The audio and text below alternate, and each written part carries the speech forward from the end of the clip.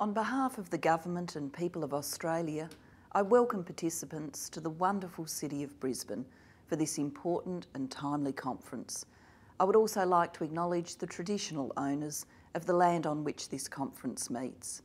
I offer a special greeting to those international experts and people with lived experience who have travelled so far to share with us the benefits of their wisdom and their experience. And I pay tribute to the leaders of the Australian medical and research community, such as Pat McGorry, who have done so much to build our knowledge and expand our tolerance. Those who commit or attempt suicide are our loved ones and our friends. Each of them is precious and should not be left to face the darkness alone. The French writer Albert Camus once said that suicide is prepared in the silence of the heart, and it is our job to penetrate that silence with understanding and with hope.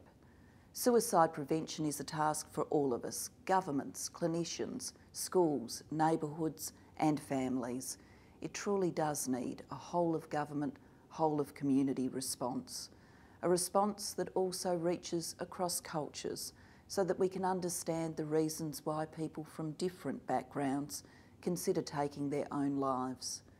I'm proud to have recently committed significant new federal government resources to the job of suicide prevention, as well as appointing our nation's first ever minister with responsibility for mental health, Mark Butler, who will join you for the closing ceremony on Saturday.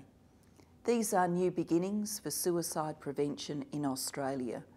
Supported by the findings of this important conference, let's break down those walls of silence and help build a world where no one feels suicide has to be the answer.